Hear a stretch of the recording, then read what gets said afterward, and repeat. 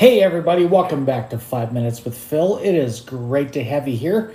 Today is Thursday, and we are still cruising through this story in the book of Mark, chapter 2.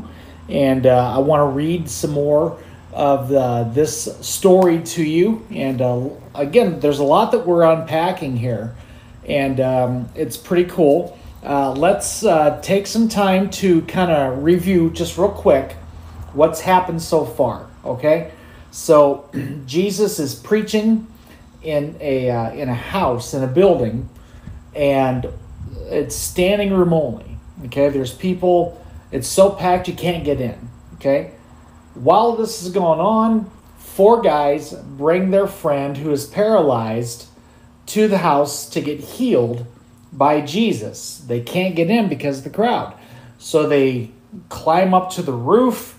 They cut a hole in the roof, lower him down the ceiling right in front of Jesus.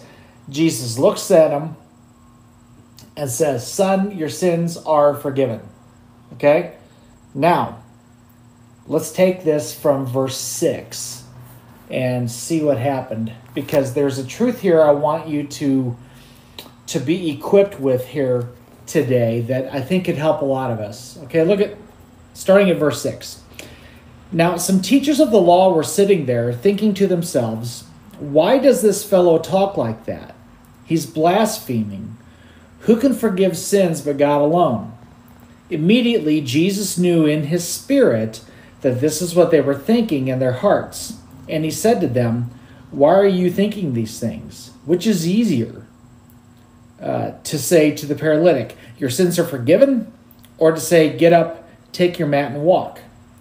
But so that you may know that the Son of Man has authority on earth to forgive sins," he said to the paralytic, "I tell you, get up, take your mat, and go home." And it was at that moment that the man was healed. Now, I don't want to focus on the miracle just yet, okay? Because we know that the answer came and he was healed, and it's great. Great story. But there's an element here that might be good for some of us to digest, and that's this. It's dealing with difficult people. So here's Jesus preaching, and he's teaching, and they lower this guy in front of Jesus, and Jesus says, "Your sins are forgiven." Now, instead of the religious people rejoicing at that or being encouraged by that, they complain.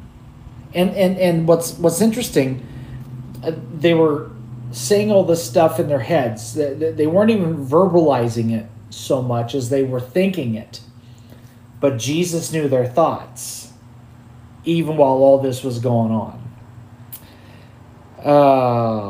Wow. You know what? I have learned that oftentimes when I find myself getting closer to Jesus, or as the answer to my prayer is getting closer, there is oftentimes a person with a negative attitude around me that can try to steal that away from me.